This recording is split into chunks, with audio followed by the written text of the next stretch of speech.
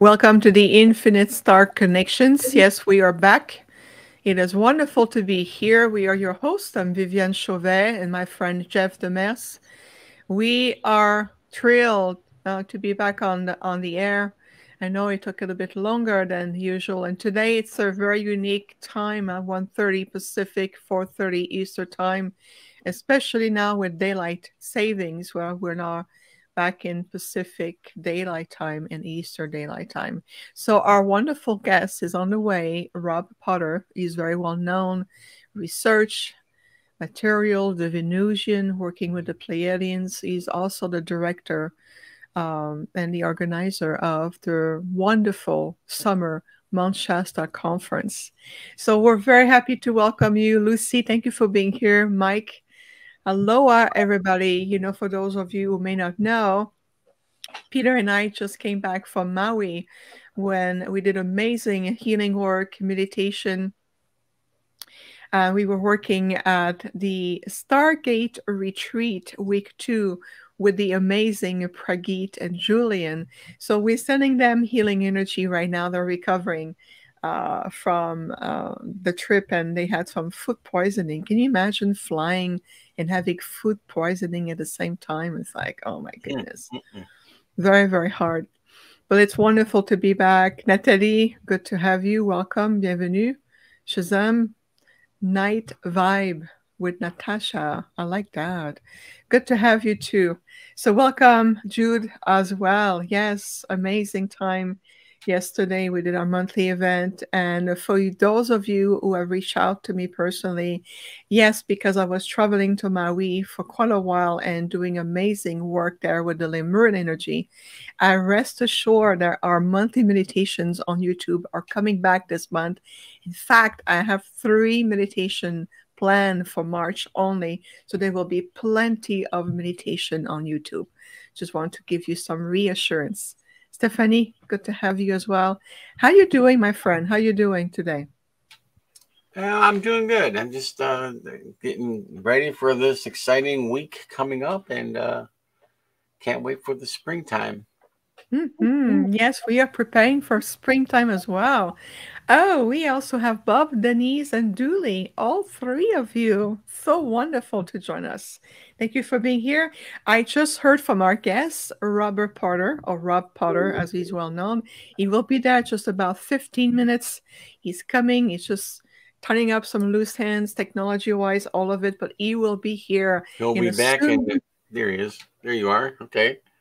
Yes, he will be here in about 15 minutes. So just in the meantime, it's a time to connect with all of you. And I am still recovering. I am still settling in back to Arizona. So you have to think about that I spent more than 10 days in a tropical environment on the island of Maui with the energy of the Pacific Ocean, the elementals, the energy there, the moists, and then coming back into the desert of Arizona.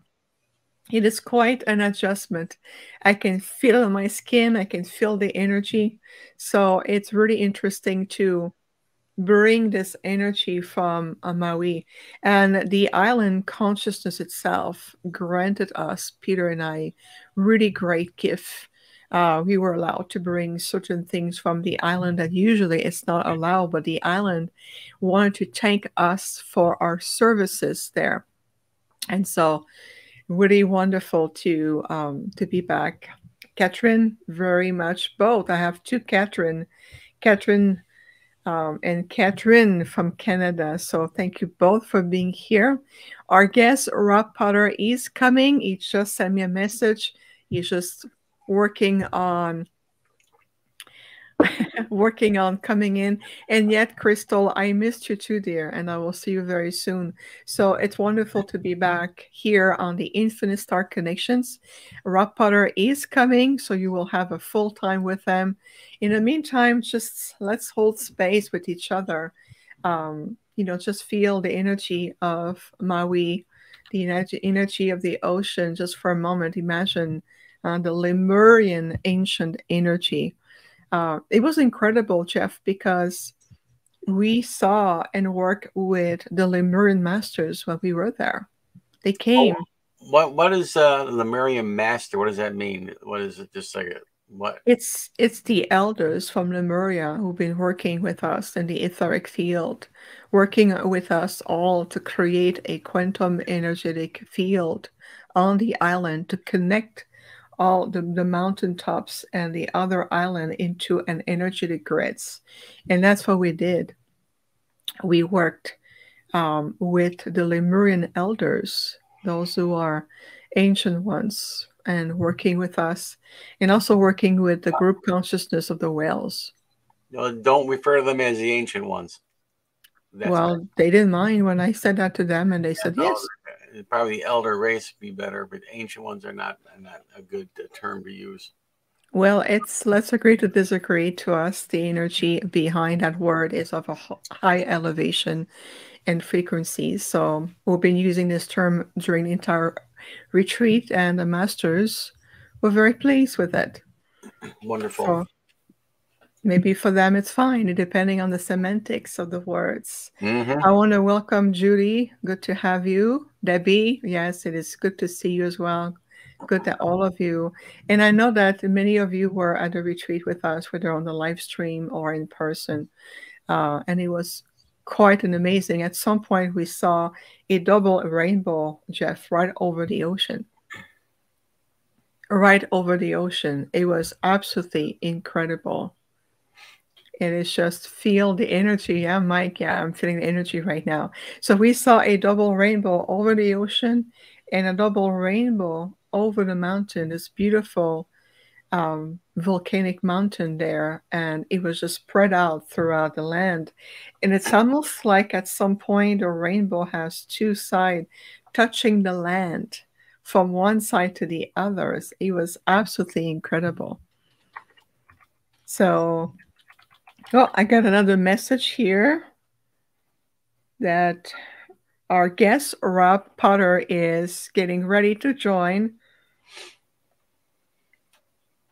And so I'm going to I'll tell him that we are so looking forward to seeing him. And of course, once Rob, our guest, comes, I'll make sure that I make the introduction. And then we're going to dive into a beautiful conversation. Meanwhile, I want to say hello to Carolina, Javier, Javier. You said your name. Thank you so much for being here. Um, and yes, good comments, Natasha, that many people do remember their lifetime in Lemuria. Do you feel any connection to those civilizations, Jeff, like Lemuria, Atlantis, or others? No, actually, I want to study Lemuria further. I just know the very basics of it, only what Mahudi told me, and then that's as far as I actually know about that. So, but I'd like to know more about that. Yeah, Maybe absolutely. someday. Absolutely.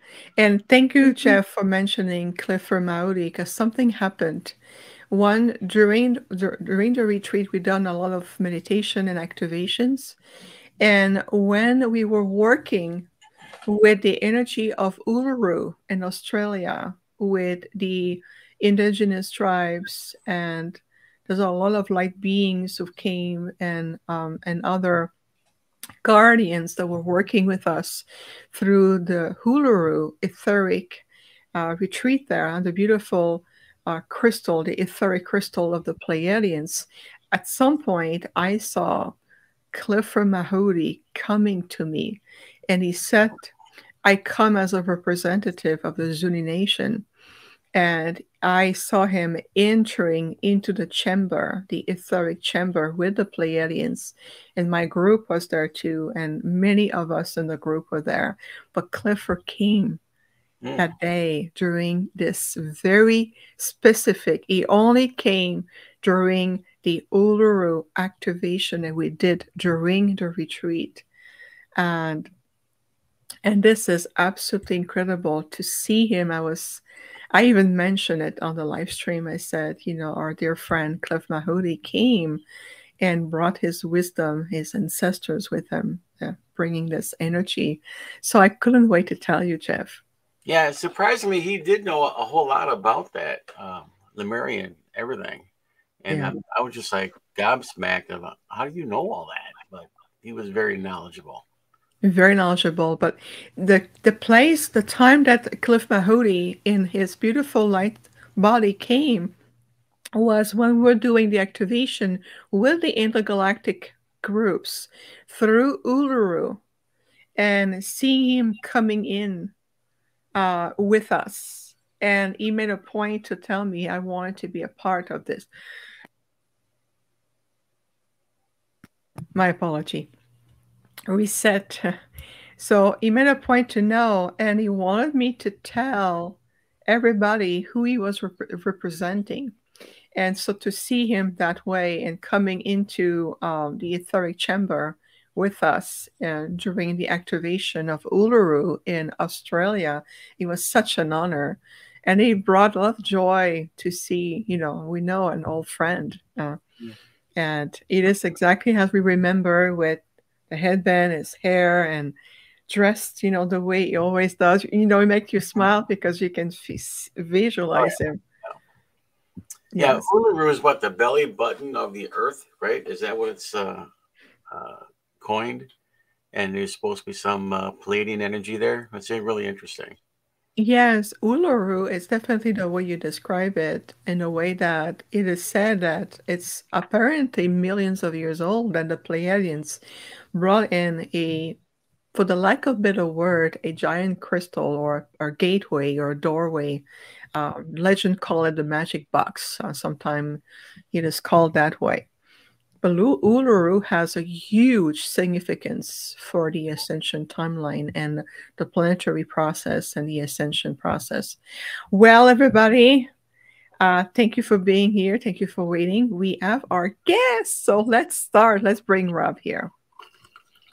The man of the hour. The woman of the century and her beloved partner. Thank you guys so much for having me on the show. We got lots of good stuff to share, and I want to thank you for having me on, and it's an honor to have you at my conference. And we're going to make some other announcements. Vivian and I are really supporting each other in a lot of stuff, so we got a lot of good stuff to share here.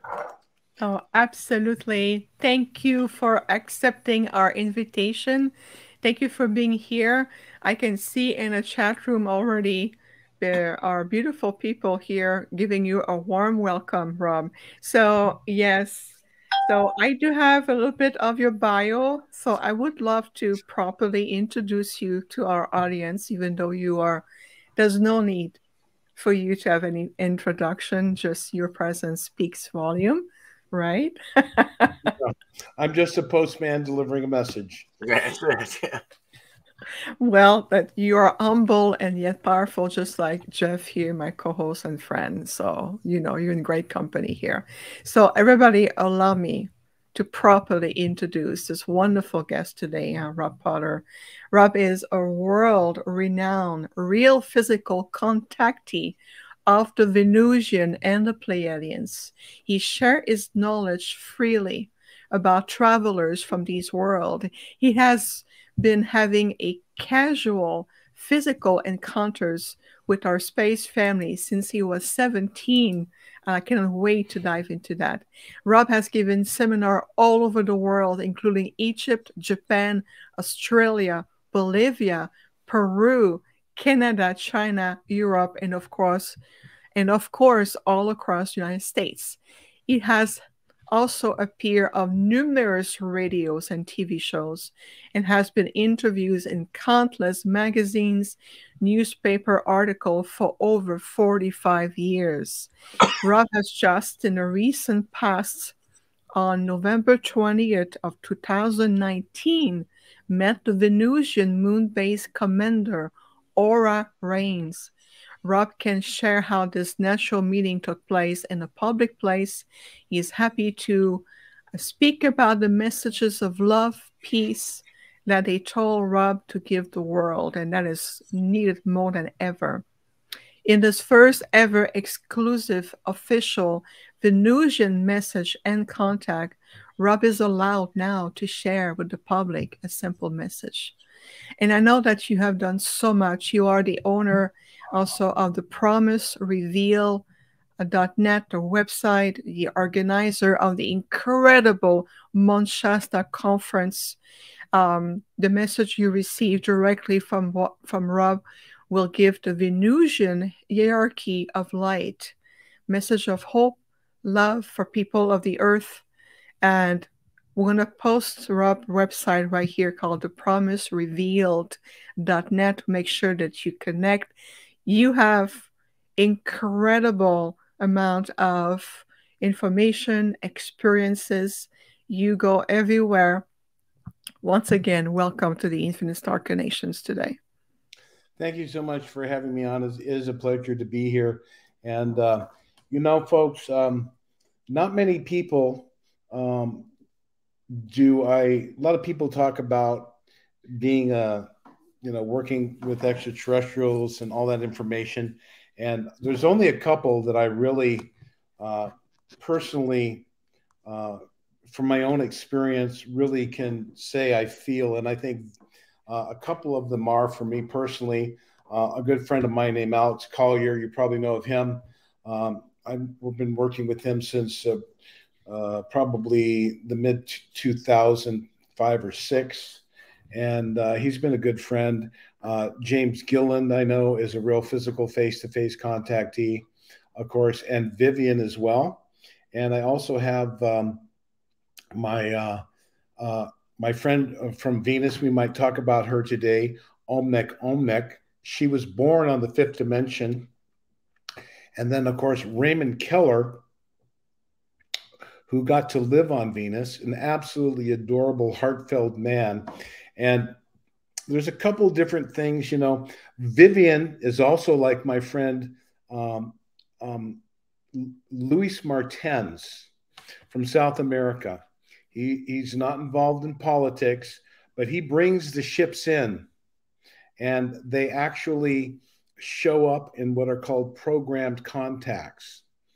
At my conferences, they're generally around, and they do show up for our sky watches. This year, we're going to have a woman named Victoria Liljenquist, who predicted the UFOs, and she's in contact with Ezekiel and the ship that lines up in front of Venus called the New Jerusalem.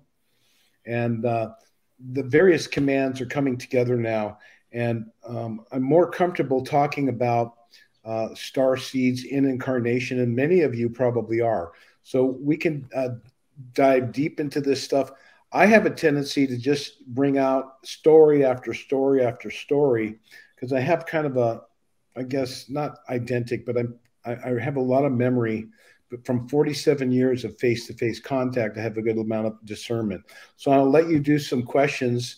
I do have a little PowerPoint I can share, and I would actually like to share with you some of the recorded messages. The first ever voice recorded message of a Venusian, other than Omnek, who came from the physical, the 5th dimensional plane. A quick history on her is she was living on the 5th dimension, and the masters asked her if she'd like to come to the Earth. They said it would be very hard, her last lifetime on Earth, if she would take up this responsibility and lower her vibration on Venus and then come and live on the Earth. She was about 147 years old in Earth terms on the 5th dimensional astral plane. She looked like a 6 or 7-year-old girl. And in her book that's available on my website is a trilogy. Go to book section, and it says, From Venus I Came. It talks about what life was like on the 5th dimension. And then she talks about Angels Don't Cry, about her incredibly hard life and how she had to not tell people for a long time who she was, all the inequity that she saw, and the very heavy karma that was played out. And she's coming out smelling like a rose. And then the last one is my message. And she worked with a woman in Germany. If you go to my website, folks, under Truth References, go back a couple posts that says Omnek's 58 messages and over 50 hours of recordings of over, some of them are 25 and 30, well, actually 70. Marina Popovich, the Russian astronaut, interviewed her. I met Marina Popovich. She came to Fred Bell's house and handed him a thing. So There's so much reality coming forward now of our space family. And Vivian's, her focus is healing and the incredible activations. When you're with Vivian and she leads you through these things, the ships are there working on your light body. I don't know if she has physical, but a lot of people that I work with, the ships appear in the sky. And this gives you the physical experience to know that Vivian, Louis Martens, Victoria Logenquist, Omnek, James Gilliland, and Louis Martens are real contactees. They show up, they move around, the lights are flashing, and they are working, developing new chakras in your body that we don't have, and a lot of good stuff. So I'm going to let you take some questions, and when you're ready, we can play some voice recorded messages and let people comment if they have questions. If you want to take them from the audience, I'll let you do that. So I'm going to zip them up and you ask some questions. I'll try to keep them short. You are amazing. It's just right away the energy that you already created. We're all in, aren't we, Jeff? Oh, yeah. Oh, yes. I can almost feel your wheels turning, Jeff. Do you have questions for Rob right now? Oh, I got some. I got some good questions for him. Well, then let's dive, my friend. Let's dive because we have a lot of good stuff here. Okay, well, you know, Rob, I'm an ET guy. Okay, and I have interaction with the Pleiadeans or the Zini, and I work very, very closely with the UMO. We have a group of people in Europe that we're a part of. So, my question to you is, can anybody see these Venusian ships? Can just any average guy see it? Absolutely. I can share some photos of them. The very first famous contact of the Venusians, to answer that, anyone can see them. Now, certain people in their own belief structure may not see them. They generally are not interested in the political aspect. And they've told me to kind of step away from it, but many people need to understand the situation on the earth. So I'll just say, yes, you can see them. And by the way, the UMO, do you have the UFO contact from UMO by Colonel Wendell Stevens? Yes, I have everything UMO related. I'm an authority on it. Excellent. I actually work with Gemma Lozano from Spain. Excellent. Yeah, that was where some of the primary contacts, they landed there, actually. And Wendell Stevens talked about that. I was a good friend of Wendell Stevens. He wrote many UFO books. Mm-hmm. He was a guy that was scrambled to witness the UFOs, and he was one of the greatest researchers. And he wrote the famous pictographic evidence of the UFO contact from the Pleiades. I'm not at home right now, but before he passed away, he gave me volume 1002. The first one went to Billy Meyer, and I've got the actual number 002. I was getting communications with him. So yes, you can absolutely see them. They actually generally are coming out more now with what's going on. There's liberation of the planet and quarantine breaking and the taking away of the dark system. So they're going to be seen more and more around the world to prepare people for what's coming. Now, do they look like us? I mean, like the UMO, which I have seen one. They're very, very similar to us. I mean, it's really, you have to know what you're looking for to pick one out. But do they look like us? Well, I'm going to share some photographs with you, and I'm going to share with you a book, my friend Raymond Keller, that was given by a translated Venusian. So I'll take you through some of the images I have of our friends from Venus, and you're going to enjoy these images. I forget. Let me see if I can figure out how to share a screen on this bad boy. Have you enabled that for me? Vivian has to enable it. Okay. And is there a you should be at the very bottom where it says share a screen? It doesn't say that yet. If she enables it, maybe I'll see it. Or it says present, maybe? Oh, present. There you go. Let me see if I can do that. And I'm going to share the screen, and we'll get right to it. And we'll show you some pictures of the Venusians. Now, I'm going to start off with my friend Valiant Thor, who I met in 2003. Am I sharing screen or? Nope, you have to click the one that's got the green. It says share. Okay, down here at the bottom. Okay, it says settings. It says cancel. It says share. I'm not sure. Have I been enabled yet? Yeah, you should be, but you should have a green box around the screen you want to share and click it. I see. Jeff, how do we allow our guests to share? Okay. I think he's able to. He just has to click the. I see share screen. It says present. I clicked share. Yeah, present. And I said, share screen. Yep. And then I should see it's not enabled. So if you like, while we're waiting for Vivian to do that, I'll share a little bit. My personal history is I worked with Dr. Fred Bell when I was very young. I was 17 years old, or I met him at 16. In 1973, I was into pyramids. A girl said, I know the pyramid man. His great uncle invented the telephone and the automatic. His great uncle invented the telephone. His father invented the automatic transmission, the alternator for Henry Ford. Extremely scientifically oriented. He was studying the shock wave of the atomic bomb in Ann Arbor, Michigan, with Dr. Leonard Katz. And running through Henry Ford's hemp fields, he knew Bob Johnson of Johnson Motors and Bob McCulloch. And Henry Ford wanted to create an ethanol car. So he was drafted into the Air Force at 16, which was illegal. But he was conscripted by the military. He went into the Air Force and was working on the top radar sets in the world at the age of 17 after he received a PhD in physics. Now, the Cuban Missile Crisis, they're coming in. Just let me know when you can share a screen, Vivian. And he did a whistleblowing. They were burning up the DDS 332 UFO reports. He did that for 2 weeks, revved his motorcycle outside the watch commander's house. And they, who's this snotty kid? And he's the guy in charge of the most advanced radar set in the world at Point Reyes, California. He was witnessing during the Cuban Missile Crisis at the age of 20 in 1963, UFOs coming down at 15,000 miles an hour and going down. And those were the Venusians. They were primarily our guardian planet, and there is life there. And they say it's too hot. No, if you look at, they were looking at the electrical atmosphere. Our planet is even hotter if you view it as 2,000 degrees. There is life on Venus.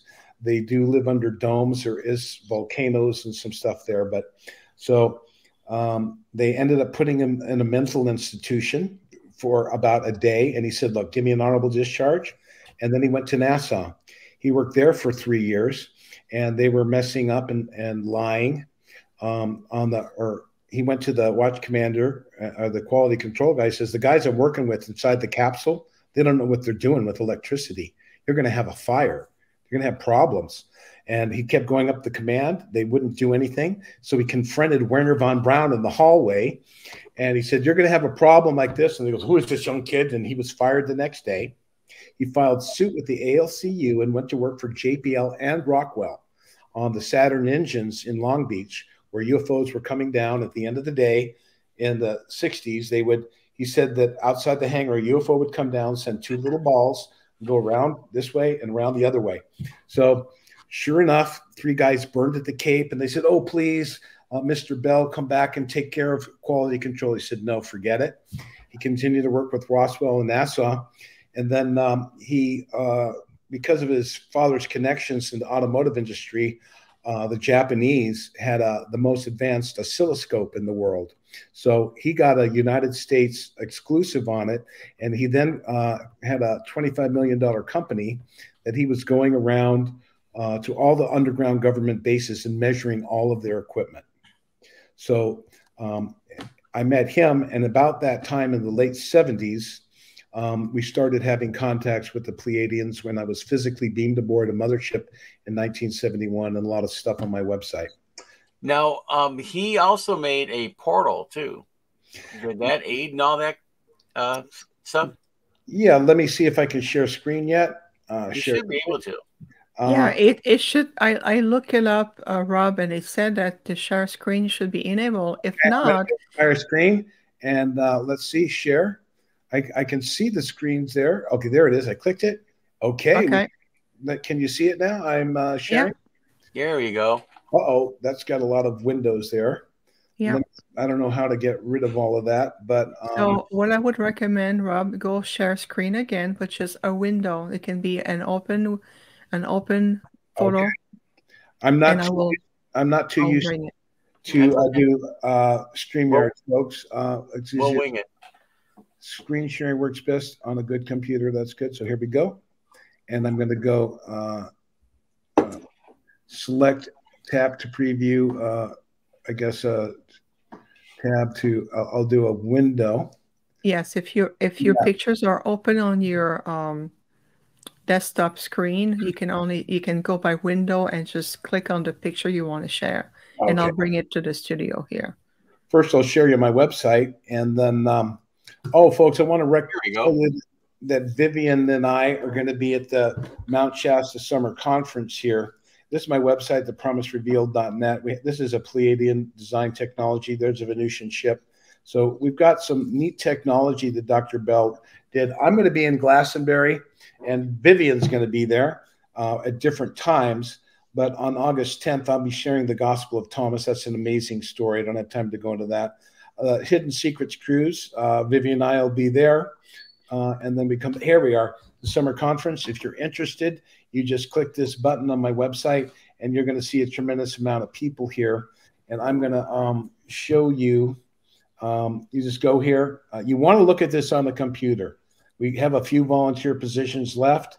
Everything you want to know: where to stay, vendors, venue locations, schedule's not up yet.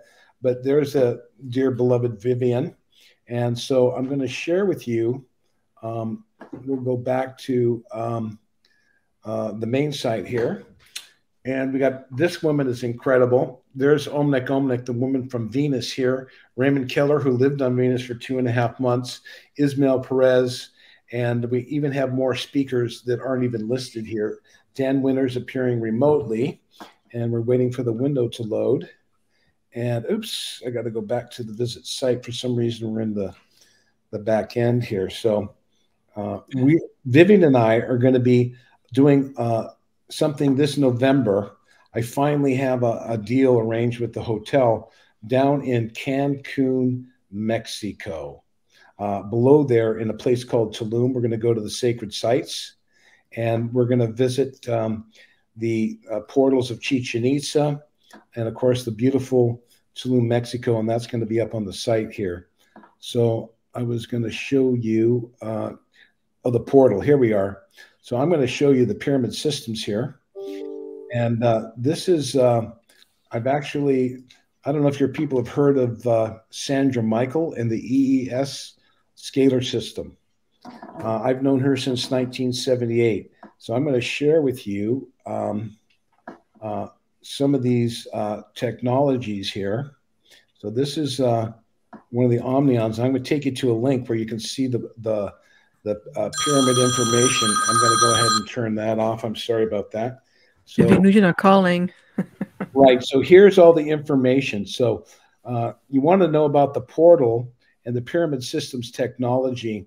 I'm working with his daughter. This is a dedication. This is the advanced pyramid system, and I'm going to share with you now quickly the original manual, and I'll show you these pyramid systems. And these are nickel and gold plated pyramids. And Sandra Michael is just purchasing an entire quad system of these pyramid systems. This is a Pleiadian ship, and this is Andromedan technology. So if you go in here, there's a lot of information about pyramids, and I'm going to show you. I just want to cut straight to the technology of the images. We used to wear pyramids on my head. There I am at 19. There's Fred Bell. These are old pictures. I'm taking the original. I did edit this a bit. So this is how pyramids work on the endocrine glands and the chakras. And this is basically an education in understanding thoughts and feelings as affected by genetic conditions, nature of environment, liquids and foods digested, of course, genetics of your parents, time of birth, and time of conception. This is a jewelry piece that I'm wearing over here that was given to Fred Bell, this design in 1975 at Christmas. I came up and he said, this was a spaceship he was building in the desert, but never came to fruition. He was knocked off before that, but I want to show you these images of the pyramid system. This is a great thing. I'll let you educate yourself, but I'm going to show you how these energies work. This is a pyramid energy. In the middle, in the land of Egypt, in the heart and the border of, there lies an altar to the Lord. That is a pyramid. Pyramid, fire in the middle, which is a prana life force, producing the negative ion or the anu, the ultimate physical atom, the prana that you work with. So these are the pyramid systems. We create 7 of these, and when you sleep, your astral body comes out. So this creates a scalar wave technology, and we have an electrical floating ground Tesla coil. All of these things work. This grounds out ELF waves and a lot of negative stuff. This is the base of a system. I have a different system here. You can see the images. I don't want to make this too much of a commercial, but this is the portal. We create 7 of these. This is a focal point. There's a time frequency, and this is what it looks like. This is a guy named Buddha Maitreya. He was a recognized tulku. The Dalai Lama came into Hawaii, where I built this system for him. And Dalai Lama came in, recognized him as a tulku, and he was given a couple of monasteries in Tibet and actually turned it into something else. So the gemstones, sound, light, and color is the new frequency energy in the healing. So we create a circle of these pyramids. You can have 7 or even up to as many as you want. So here we see a full 7 system. You notice the different frequencies. This is looking from the top down on one of these systems. This lower system here would be, this would say like this might be a lower frequency, like maybe a garnet. You get into the higher frequency where the waves are very even smaller. This might be a diamond. You know, you got a ruby, you got an emerald, you got the 7 colors, you got you know, the amethyst. And so this is the frequencies. This is what it looks like. This is an artificial, this is a real Stargate. This has a Tesla coil connected, and it creates an incredible field of negative ions and a vortex energy of the violet flame. It's incredible. So that's the pyramid system there. So I'm going to stop share here. And if you have any other questions, I just wanted to share that. And I can share the Venusian images if you want to ask questions. Would you like that? What do you think? Thank you so much. Perfect. Thank you so much. I just feel the energy. There are already quite a few questions in the chat room for you. Very good. See, you're generating a lot. So I am being monitoring this whole time. Let me go back. And there was the first question that caught my attention here was from Robert asking, are the masters Sanat Kumara and Master Sananda are both from Venus? They are one and the same. I spoke with Raymond about them. Sanat Kumara is like a divine aspect. He's been an ascended master for 25 million years. So Sanat Kumara took an embodiment on the earth as the ascended master Jesus. Now, even this ascended master of 25 million years was not God. There's a space Jesus, which would be Sananda, but in his more the higher aspect of this ascended master was incarnating on various worlds as a great teacher. And it was chosen this world alone. If you study the Urantia book, we talk about God, the eternal God. And it's real simple. The eternal God is simply pure creative potential, infinite, beyond all name and form, and yet exists within all names and forms. So God is both immanent and transcendent to his creation. You look now at James Webb, you could see billions and billions of galaxies, worlds without end. We're only looking on the physical. Imagine the multidimensional universe. In the solar system, we have well over 60 planets.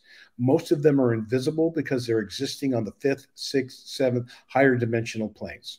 So now I've been asking the Venusians this, and this is part of my studies, and the Queen of Venus said, Rob, you are learning line upon line, precept upon precept. I had trouble.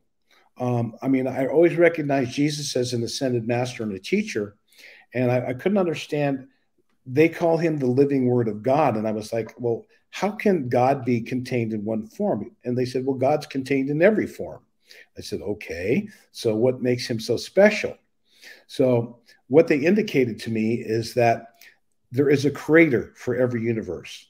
We, in our earth-based thing, consider him Archangel Michael, a masculine. It's actually a pure creative force of divine and masculine principle. And it goes like this. The symbol in the Urantia book and other things is a dot. That's the first beginning of the word, is a dot on the manifestation. Now, the dot divides itself into two, a masculine and feminine. So when you have two, there's number three. The one and then the two actually is at the same time the Trinity. That would be called the Father. The Holy Ghost would be the Divine Mother. And that aspect of all creation is the universal Christ. So Christ has been around a lot longer than the lifetime of the one we know as Jesus. There are many incarnations on myriad of the 100 millions of inhabited worlds and planets of development of ascended masters, reflecting the eternal presence of God and in their teachings. Now, so I said, so what makes Christ so, because I was always like, you know, people think Jesus is, you know, the big deal. And I was like, obviously, there's many other teachers. Let's not get egoed out on earth that we think we're so special that we have the creator of the universe. And what they explained through what I understood in the Urantia book is that for 3.5 years, because of the quarantine here, which Vivian knows about from the interlopers or intruders or the fallen beings who have used the earth as their last bastion of taking over the galaxy with the antimatter dark essence, and they're now thwarted. But they chose this planet. And 16,000 years ago, when Christ was born, he was born as an ascended master, quite powerful. If you read the Gospel of Thomas that I wrote an introduction to, he was raising people from the dead at the age of 7. So I still said, I don't understand why he's so important. And they said, well, for 3.5 years, the divine masculine feminine overshadowed him. So he could actually judge the fallen being Satan. Remember, he went up on the mountain and prayed, and Satan said, hey, you got quite a name for yourself. You're quite powerful. Worship me. I can give you anything. I own this world. And he did. And he did until 2012. Those covenants, those agreements unwound. So Christ, for 3.5 years, was overshadowed by the Creator's Son. And he chose to accept, to prove that the cup that was given to him to be crucified. He knew it was going to happen. And the security chief who I speak to from Venus said that the master did not need our help, although we were standing by. But he proved his love for humanity by being crucified, and he proved his divinity by his resurrection. So at that point, I understood that for 3.5 years, the ascended master Jesus, in the Urantia book, it's made clear that the Creator's Son has to incarnate in various levels of his own manifestation on the various dimensions. He teaches each dimension. So he chose this lowly planet. So that's what makes Christ special. And that's who Sanat Kumara is the ascended master. Phenomenal, Rob, phenomenal. And you know, on a very personal note, a few years ago, quite a few years ago, out of the blue, I was sitting at my desk at home preparing myself for a healing session, and I can feel a presence at the corner of my eyes. So I turn around physically with my eyes open. I turn around and I see this beautiful being in a white robe coming. And I look at him, and he said, "I am Sanat Kumara. It is time for us to reconnect." I was like completely in awe to see the master walking towards me. And I could see him as clearly as I see you, Rob, and you, Jeff. So when you said that, it really went through my heart. It was very, very unique. So I wanted just to share that quickly. So thank you so much for that. I have no doubt. A guy, Dr. Frank Stranges, he appeared aboard the ship.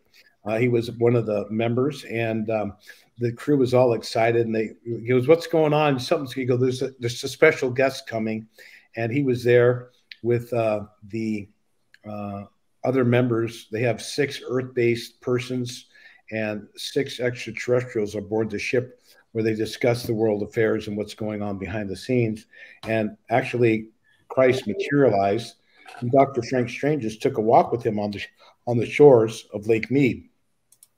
So also Victoria Logenquist, an amazing girl that you're going to meet, is there. And Omnek, I don't want to blow people's minds, but if you listen and research, she knows Sunat Kumara personally. And so all of these things will be recognized soon. At this point, the people that are following you are very advanced in their knowledge and gnosis of the interdimensional planes, and are the faithful who know the reality of the extraterrestrials. Thank you. Thank you so much for your knowledge and experience, Rob. We have more questions. Can I read you the next one? Sure. Okay, so Ivana is asking, can you please explain more of what is coming in the actual situation in terms of how to eliminate the dark energies, the dark ones? Well, I think everyone would agree. This is what the Venusians are telling me, and I'm going to share an image of Valiant Thor. I've met all 3 of these beings in the physical flesh. They haven't aged, and therefore I understand the process of ascension, or what we would call translation. So this is Valiant Thor. So I got a cat up here bumping it. So the Venusians clearly state that the future of the earth lies in our hands. And they want us to follow the teachings of the Master Jesus. When I said, I'm not comfortable, people are very triggered by Christ and religion now. And they spoke about Christ and they answered questions. And we can maybe play a little bit of the recording for the people. And they can see the Venusians actually giving me a message, the first ever official message to a humanity from the Venusian hierarchy of light, other than Omnek in her lifetime of service on the earth in the 3rd dimension. But they said that we're responsible. We raise our frequency as Vivian, Victoria, Raymond Keller, and many others talk about. We're responsible for our own consciousness and energy. Within us exists the mighty I Am presence, the divine presence of God, or the Christ consciousness exists within us as our true divine nature. And they said, have faith, Rob. And I said, do you need faith? And they said, Valiant Thor said, no. He said, we live in an exalted dimension. We know these beings. They live beyond the physical limitations or the veil of the material world.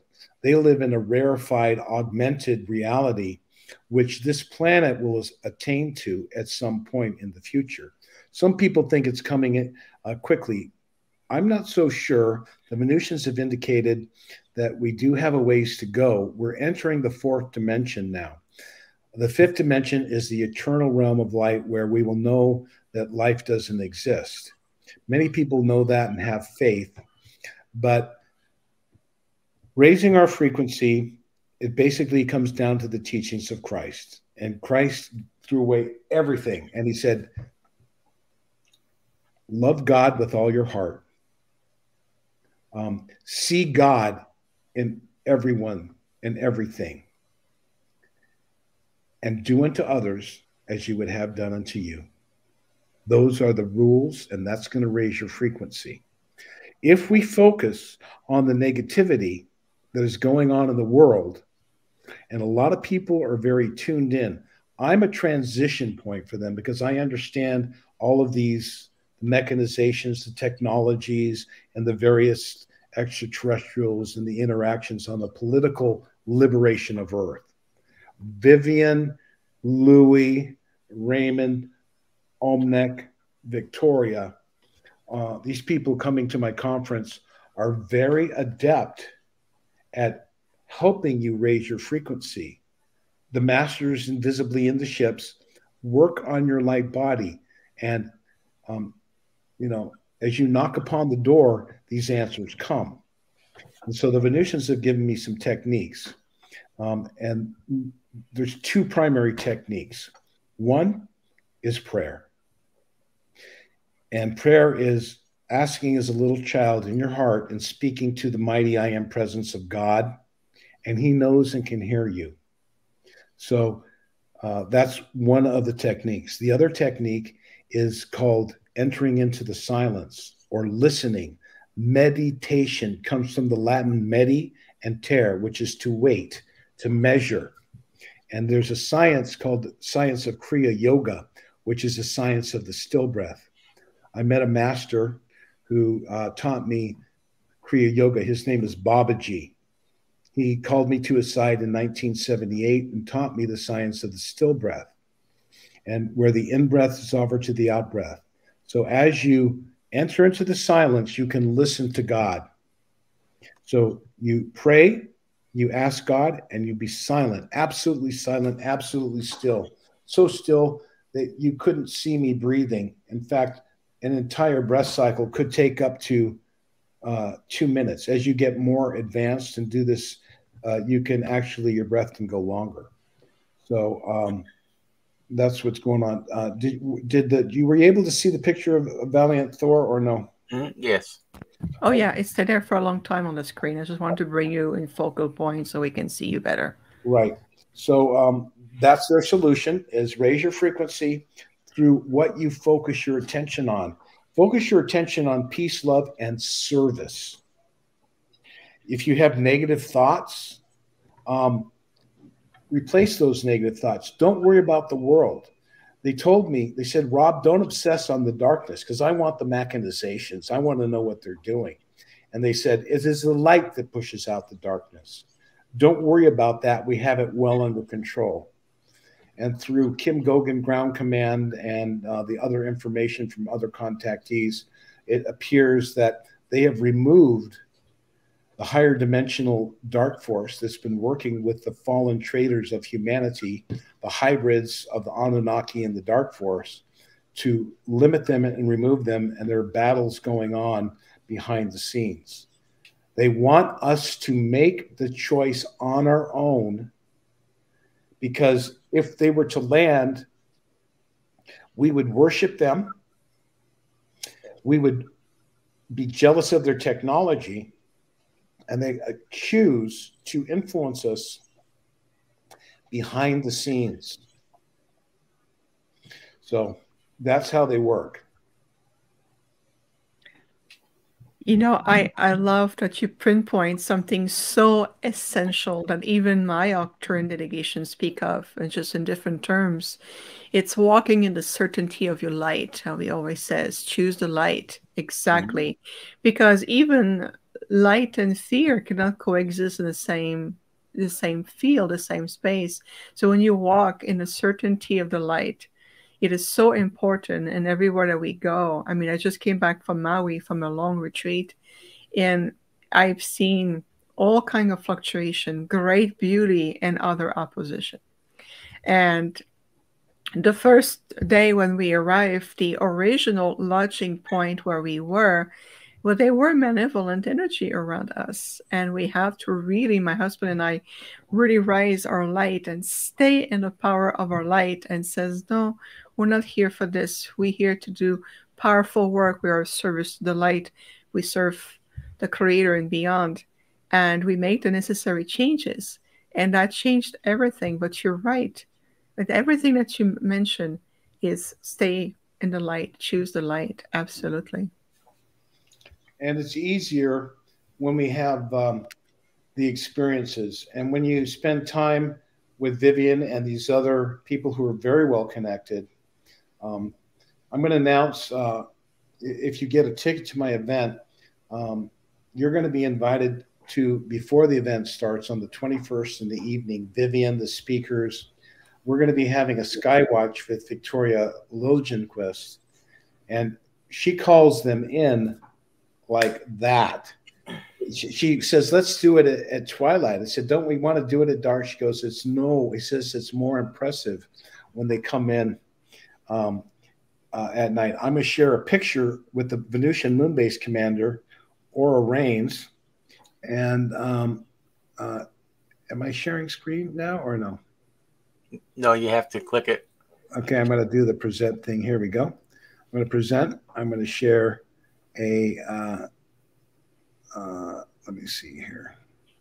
Not slides. Let me see. I'm going to share a window. Right, window. So it doesn't seem to offer that.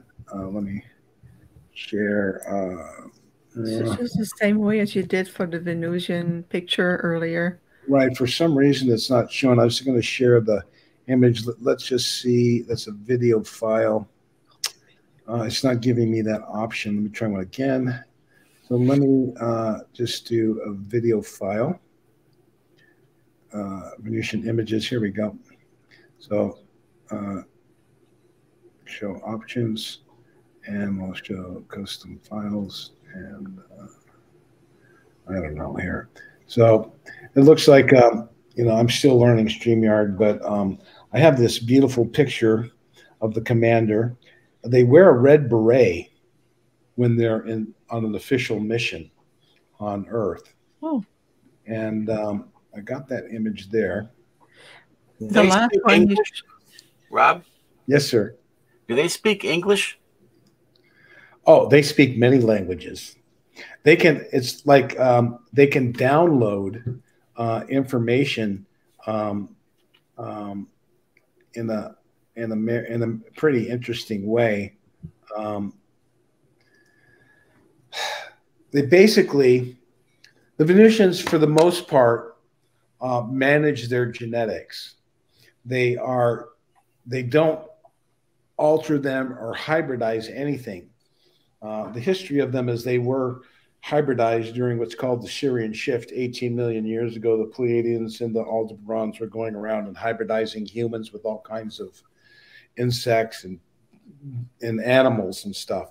But they very much are respecters of free will. And even if we make mistakes, God doesn't leave us here to make mistakes and fail. It's so that we can gather compassion and understanding. Mm-hmm. So the Venusians are very small in numbers on the physical plane. They're primarily fifth dimensional, but they come down to interact with us in the physical body. It's easier to come down than it is to go up. And they have chosen to... but they still keep the flesh, right? They still keep the... Oh, I could touch her. I hugged her. I touched her hand. They don't have fingerprints. Right. They're not marked. So their hands are baby smooth and soft. Their hair is incredibly resilient. The woman I met, the commander, which I'm trying to share her image with you. Let me see if I can share screen here, what it says. I want to, okay, don't share that. Tips again, I'm going to share a screen, and I'm going to do a window. There it is. Okay, so now I'm going to share a picture of Commander Rhanes. That is Raymond Keller. You see she's wearing a red beret. Her hair is brown. She has a dual tan. She's a six-dimensional moon-based commander, and she's in official capacity wearing a red beret. She worked with the American, French, and Caribbean Revolution. She was giving information to Benjamin Franklin. I asked her, I said, did you give him the discovery of electricity? And she coyly said, well, I may have given him certain information, that led to the discovery of electricity. I said, what about Thomas Jefferson? Did you know that you were an extraterrestrial? And she said, the tall intellectual Virginian suspected I may have been from another realm. She was also in France as one of Les Venusians, one of the 9 muses to the Masonic Lodge. Don't be triggered, folks, because the Masonic Lodge, just like the teachings of Christ, were pure. The bad guys overtook the Masonic Lodge in the late 1800s, as well as the Illuminati. Many people have heard of Jason Shirka and Ray in the Light System. That is the new that is the new Illuminati, special incarnated beings that are learning, adepts, and working behind the scenes to affect the information. Now, the guy that took this camera is named Alon. He is the security chief of the Venusians. He is 2,400 years old. And he was born under Darius the Great in Persia. And I was suspecting, I said, you were around with Christ. You were on his security force. And he said, yes, I was. He goes, he never needed our help. And as I said, he said, there. And I said, he says, I was also present at his birth with 2 Persian friends of his. So the guy that held the camera, and I could actually play that interview if you guys want for a little bit. It's 28 minutes. We'll give you a short little introduction. If you'd like, would you like me to do that? Or well, okay. Before that, I have a question. You got my curiosity here, Rob, so just bear with me. It's very simple. Why a red beret? A beret. Oh, that's a French word. Why a red one? I think it goes back to Vive la France. Vive la France, indeed, bien sûr. I think, you guys are into the berets, and during the French Revolution, you probably even had berets. So most people, if you think hard, think of an artist, because they're communicating with scientists, financials, military, technology, all aspects of life, including musicians and artists, are meeting them privately. If they reveal themselves, that person generally keeps their mouth shut. Mm-hmm. There's an artist named Prince, and he wrote a song about his meeting with a beautiful Venusian woman. Mm-hmm. Yep. She wore a raspberry beret, and if it was warm, she wouldn't wear much more. She wore a raspberry beret, the kind you find in a secondhand store. She came in through the outdoor. So he ended up becoming lovers with this woman, and he changed his name. The symbol. The Venusian symbol. Yep. Which is actually, in astrology, it's a circle with a little cross. Mm-hmm. But the actual Venusian symbol is actually the Mars symbol with a cross, masculine and feminine. So I don't know extent, and I haven't even asked him this question, but I know for a fact, because he changed his name to a symbol, that he had a contact with the Venusian. And this is how they influence us, secretly, privately, behind the scenes, and lots of good stuff. Hey, I got another question. Is the Val's craft still off the coast of Mexico? Val's craft ranges and moves around, and it's called Victor 1. Victor 1, yeah. And each of the craft, there's probably 24 around the planet, has 2 other craft hovering in the astral nearby, so they can react quicker to any material plan or plot going on. They monitor all thoughts within 10 miles, and every person that knows the location of those craft and capable of launching any type of thing, they kept under 100% surveillance of their thoughts and every activity and everything they do. So there's no way any Venusian is ever going to get caught. They're the masters of this solar system. They are our guardian, sister, intelligent world.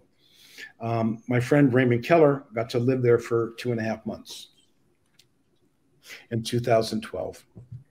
Yes, Raymond Keller was a guest on the podcast for 2 months ago. He was amazing. Oh, yeah, tremendous guy.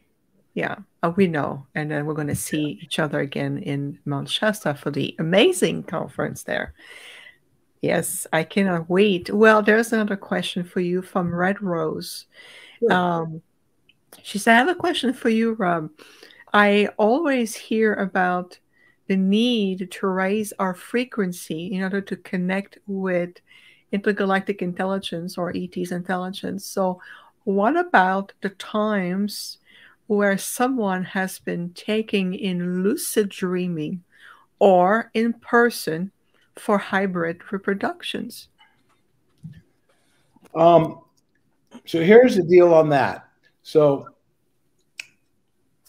they explained to me that because of the situation here, many, many different star systems have sent their own volunteers. In the Urantia book, they're called the Reserve Corps of Volunteers that would incarnate to overturn the situation on the Earth.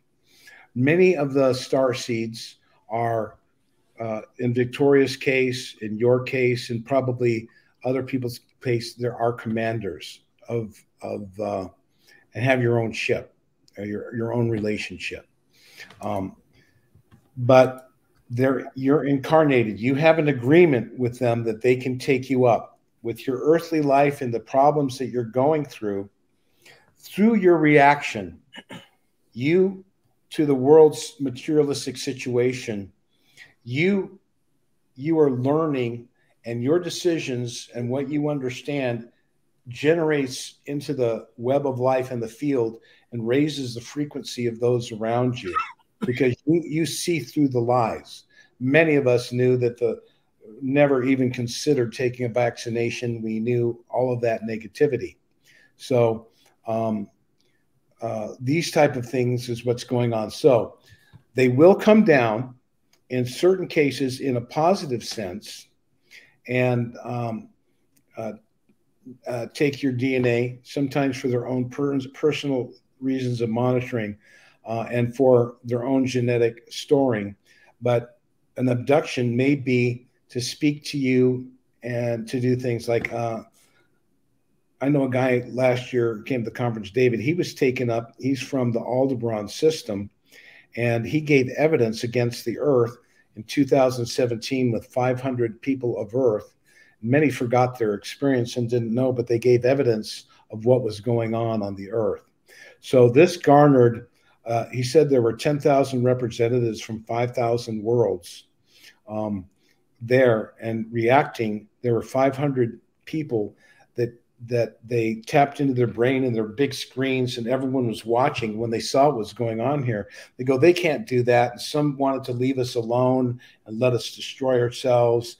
And as the evidence came forward, the councils agreed to become involved in the multi-galactic federation liberation of planet Earth.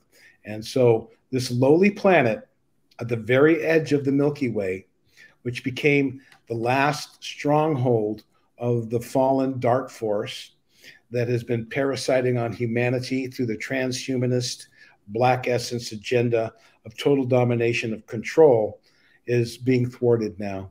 Just as they were about to rule this world, it's been taken from them. Alex Collier says the Andromedans have come from the future, where they saw tyranny taking place, and they're correcting the timelines. So that's taking place. So we can't see it, but I can tell you all, hold on just a little while longer. We're about to get a lot of truth coming in.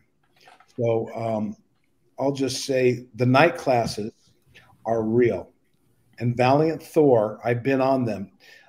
You go into a night class, and a night class is you go aboard the ship in the fifth dimension. And I've had memories, several, like maybe 5 or 6 times. I had the one with Alon and the Commander Rhanes a couple months ago. And I'm only allowed to remember a little bit at the end. I'm woken up and I know that I have an interaction with them. So rest assured, your own star family may be taking you up for night classes in lucid dreaming. This is generally blocked to you for your own safety. but these memories will be restored. You will have memory allowances. As these solar flares, maximum minimums, take place, they're going to be blocking and releasing the veils. I'll tell you something else that you can read on my website, which is very important for you to know. People talk about global warming, and a lot of people think it's fake. It's actually solar warming. And there are several people, oh, you're being negative, and there are some drastic changes. Now, Alice Collier said, oh, I announced solar warming 10 years ago. And I go, really? The Venusians told Dr. Frank to tell a physicist to look in the area of space in 1972, 50 years ago. And this scientist predicted that the solar system would heat up. Sheldon Nidell talked about a photon belt. Corey Goode talked about this energetic particle, and we're going through it right now.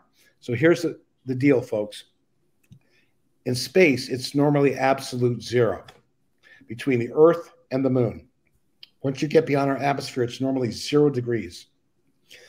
It's taking us 120 years. We're going through a hydrogen cloud. This hydrogen cloud has created a temperature area between the planets all the way out to Pluto in space is now 10,000 degrees. That energetic particle is transforming our consciousness. This is an area of space that's accelerating our DNA, as Vivian talks about, our transformation, and it's going to allow for an evolutionary jump, which is quite slow in terms of lifespan, but it's going to be opening up. And for many people who are tuned to these frequencies, who are from the other dimensions and stuff, may be having their gifts come sooner. Again, Vivian, Victoria, Raymond, of course, Omnek was born with it. She maintains perfect memory. And other star seeds have this. So this frequency upliftment, now get this, we're having a natural cycle. There are sun flares that take place every 11 years. Well, we're on a Maha cycle of maybe 1,000 or every 10,000 or even 12,000 years right now, where the solar flares are getting more intense. Mm-hmm. So now these solar flares are supercharging, getting turbocharged by the area of space. So I want to say something first. What I'm going to tell you is inevitable. It's natural. They're not going to stop it completely. They've been shielding it, but at a certain point, they have to let it down and let nature take its course. But as these solar flares increase, they're going to cause some, and you can read this on my website, if you go back, more questions and answers from the Venusians. Alon explains very clearly that these flares are going to interact with the Earth's geomagnetic fields on levels we don't even begin to understand. And they're going to interfere with communications. And otherwise, satellites are going to stop malfunctioning. And they're going to start coming down. We're going to lose some communication. And there's going to be natural disruptions in our electrical grid systems. This is due to the solar magnetic flares, depending on if the Earth is facing when the mass of that flare hits. There may be even EMP-like conditions that I'm not going to say it. They didn't mention it, but I speculated to them. They didn't mention it, but there could be planes and stuff like that maybe having natural problems there. This is nothing that we can't handle, ladies and gentlemen. So I don't want you to go into fear and doom and gloom. This is a natural process of order that is going to help people make the transition. People want to hold on to the media and what they're told, the lies, the programming. And, there's programming from religions. We're going to have to hold on to the truth of the avatar of Christ, Krishna, Muhammad, Buddha. Many of the great world teachers have all taught the same message of love and the reality of the omniverse. And the lowly priests have corrupted and tried to divide the people in the ego that they're the ones to interpret the teachings and to divide you against each other. We are all humans, and we need to work together. The other thing that they told me, and I'm going to make this prophecy now. So Greg Braden supports that message. I've talked to physicists at NASA clandestinely behind the scenes. They know that outer space is 10,000 degrees. I've also, Greg Braden, Alex Collier, Dr. Frank Stranges, and now the Venusians themselves have told me what's going on. So we can look for natural weather changes coming as these solar flares take place. This is all part of the realignment of the etheric grid of the planet. The portals are shifting, and new vortexes are going to be reclaimed, and new ones will be reestablished along the lines of this transformation. The second thing, and I got one more, number 3. The second thing that's going to take place is 2029. There is going to be an asteroid come between the Earth and the moon. They've done a movie about it. They did the thing with Bruce Willis blowing up, and then they just did a movie called Moonfall with all the AI.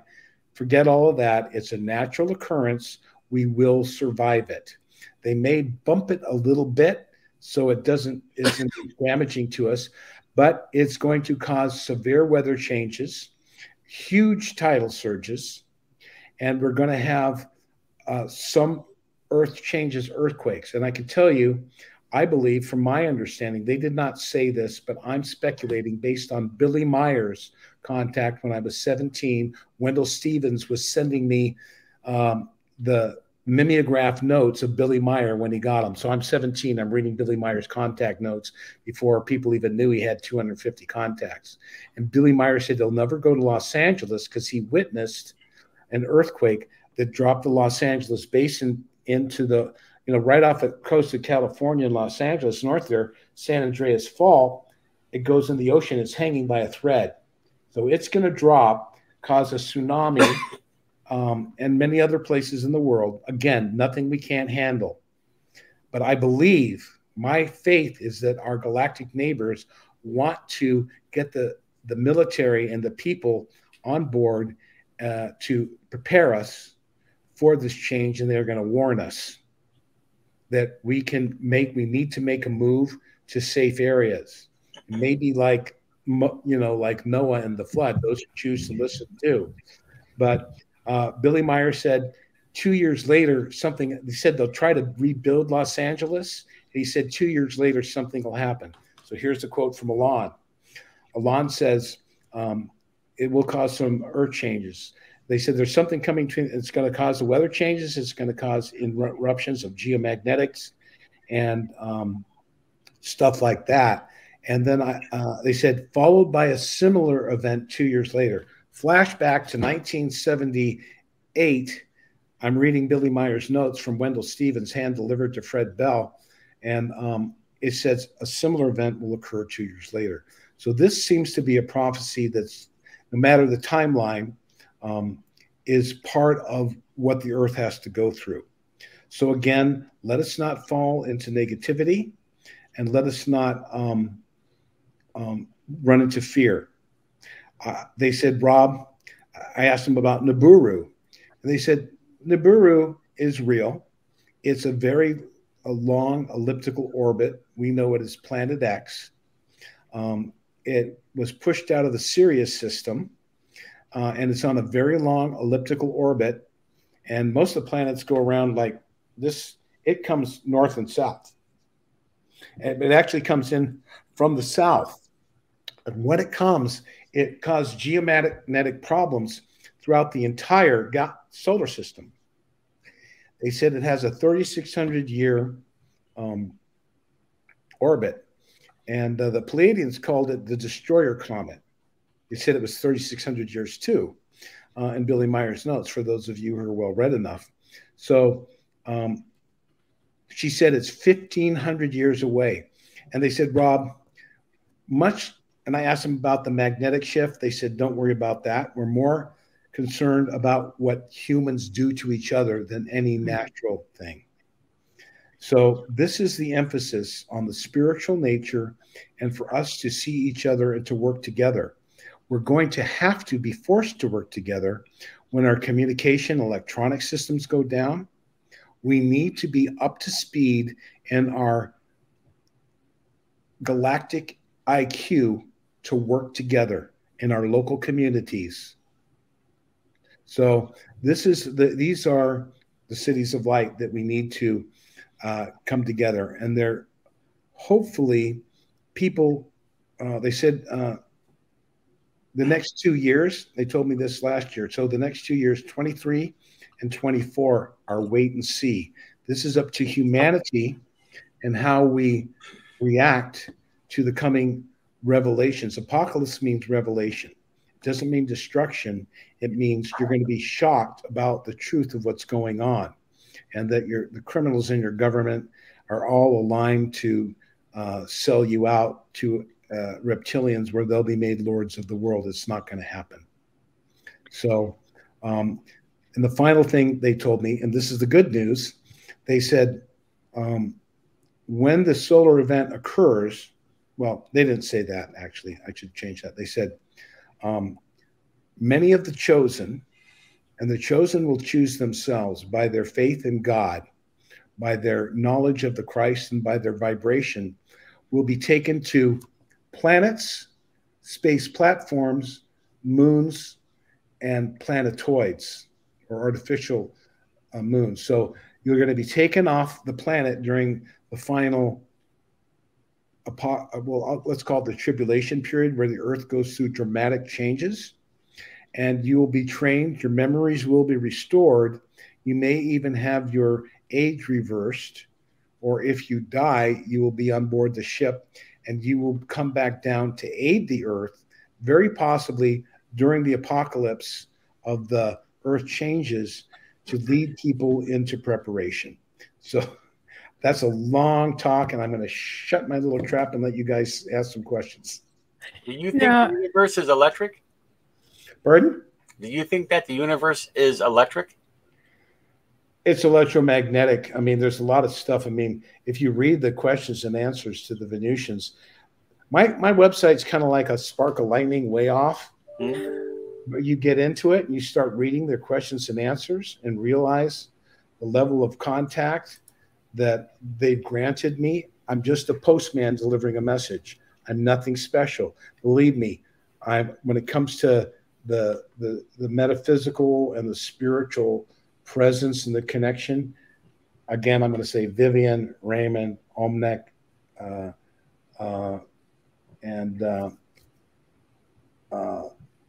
Raymond, Omnek, Vivian, and Victoria Liljenquist are beyond me. Louis Martens is beyond me, but I have a very good memory, so I can explain a lot of these things that can help you understand. Yes, and what I like is the way you're bringing in a positive light. So, and anything else to remember, everyone, truly, we're serious about this. Stay in your light, serve the light, connect to source, get to know this divinity within you, and avoid as much as you can giving into fear, doubt, giving out your power, going into lower what we call contractual primal energies. Stay in your light. And that's what you've been repeating all along. And the Octurnes are like, yes, yes, yes, absolutely.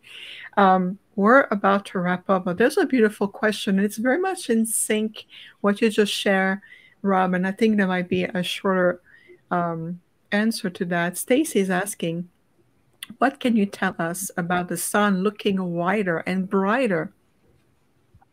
Mm-hmm.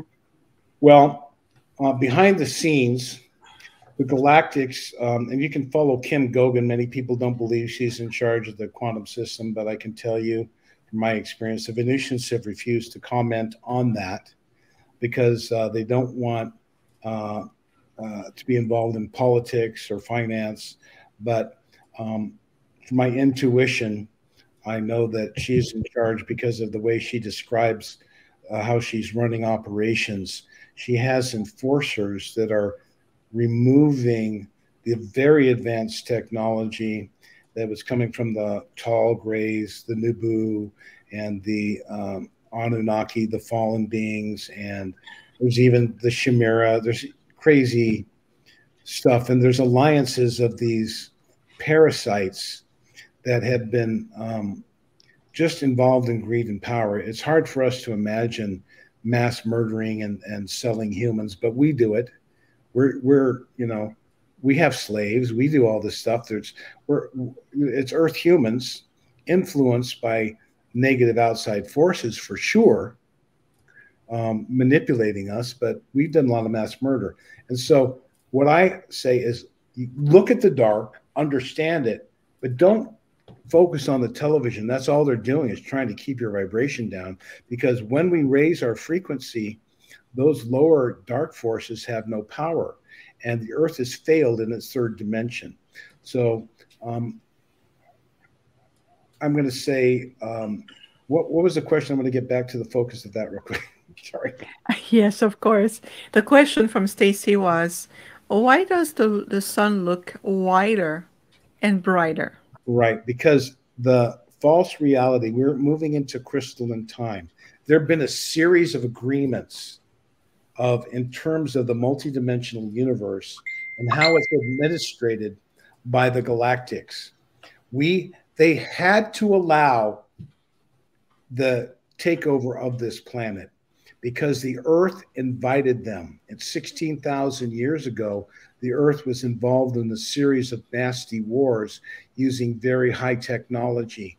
The wars had continued from Atlantis when the interlopers came in, as mentioned in the Emerald Tablets, where they invade, take out, push humans out of their bodies, and they start promoting their, it's not all reptilians are negative, but a hostile agenda. So humanity has been lied to. We don't know our true history. But as we move into the fourth dimension, the Akashic records will be revealed, and anyone can go to a library and see the history of the Earth. They'll be able to see the crucifixion of Christ. They'll know, who killed who.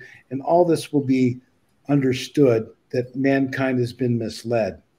And as we grow into our cooperation and our true I am presence. So the answer is the technology that was fed through a portal here into crystals here in the sacred sites that the bad guys took over, they were influencing your consciousness into the hypothalamus. That's your emotional brain mind. Never make a decision when you're angry. Take a pause. Valiant Thor said, take a cortic thalamic pause. Don't react emotionally. Pause.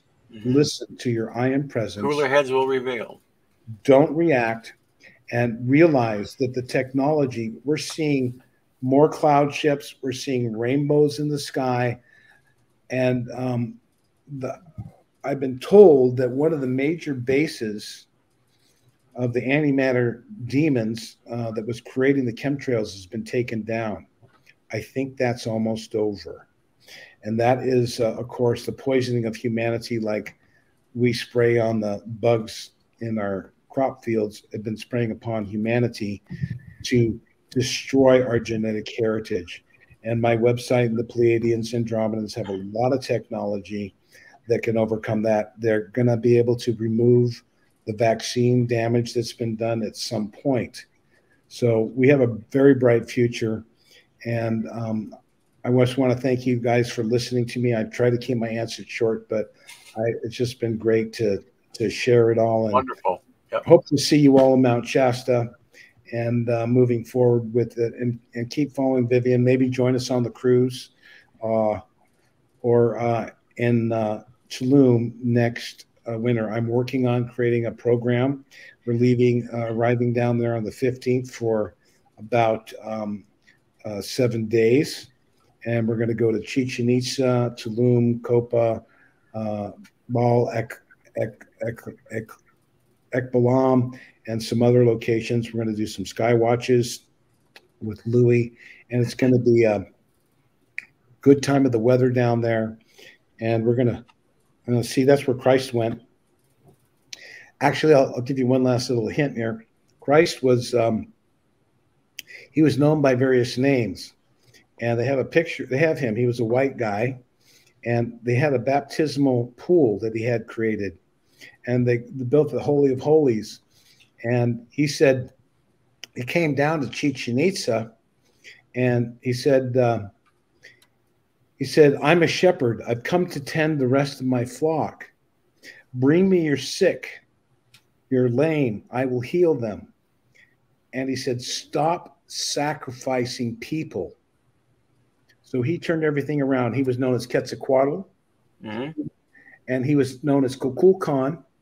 In the Americas, he was known as Tacoma.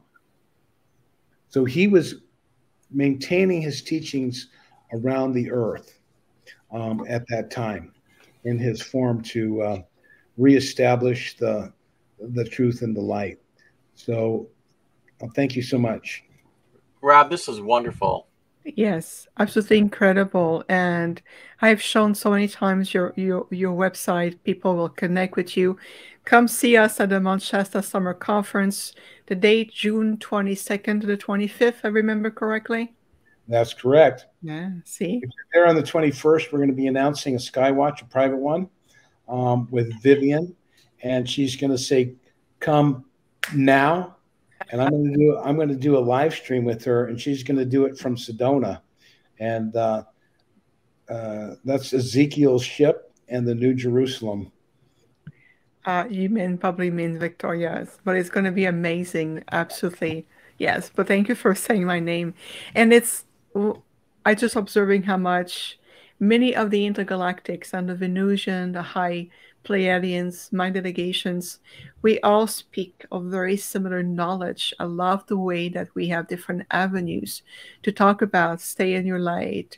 We call it energetic reset, divine neutrality. Take the time to disengage, live in parallel to all this, 3D confusing times. So there's so many beautiful reinforcement in the teachings, and I love the way you brought it up. Unique to you, everybody. Thank you for being here. The one and only Rob Potter.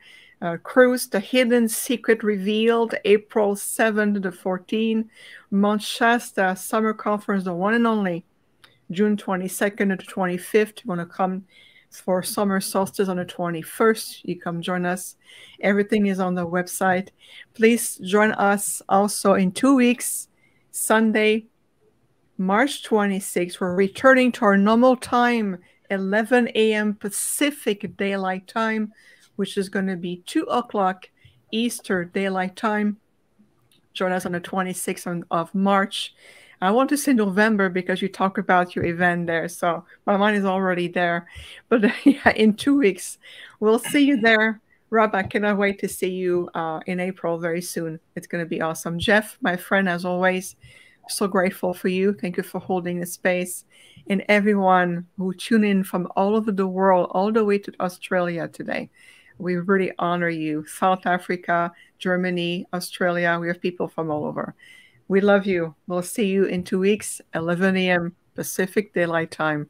Stay in your light, everyone. No fear. Au revoir, mon amis. Voilà.